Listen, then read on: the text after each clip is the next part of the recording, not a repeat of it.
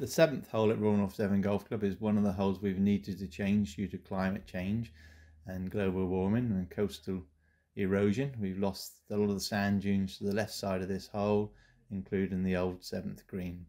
The new hole is a par 5 and plays 515 yards. A good tee shot should come up short of the bunker on the right. The bunker on the right is about 250 yards from the tee. Anything just left of that centre of the fairway leaves the longer hitter a good opportunity to have a go at this green in two, carrying the great sea rushes.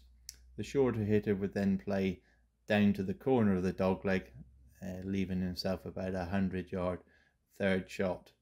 You need to be careful when you're laying up because the fairway contours from right to left and the ball will bounce towards the great sea rushes.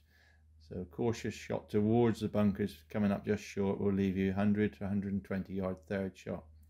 To a green that slopes heavily from right to left and is quite shallow in depth.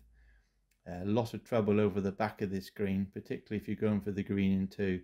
This is one that you do need to be cautious about, going over the back of the green and avoiding the two pot bunkers coming in on the left hand side of the green. They're quite severe. Although this green is reachable in two, it still plays quite a difficult par 5.